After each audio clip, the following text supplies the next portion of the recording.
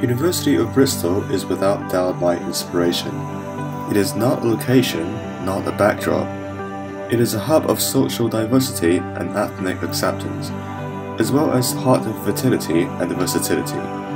People welcoming, staff have never been short of passion, and students, they're always working on something new.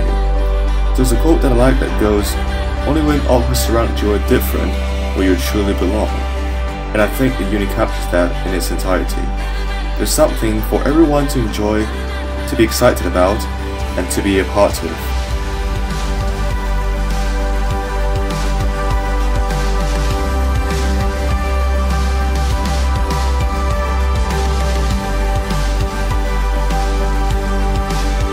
This city is my canvas.